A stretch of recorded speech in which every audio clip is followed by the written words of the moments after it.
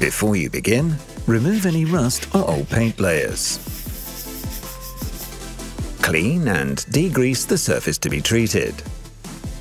Mix the plastic putty.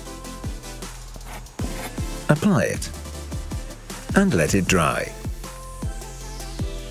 Sand, clean and degrease the surface again. Tape off an ample area around the surface. Apply the filler in several thin layers and let it dry. Apply the sanding aid and then sand lightly. After this, clean and degrease it again. Use the MOTIP Color Search app to find the right color. Apply the lacquer in several thin layers and let it dry. Next, apply 2 overlapping layers of clear lacquer. Use spot blender if needed and let it dry thoroughly.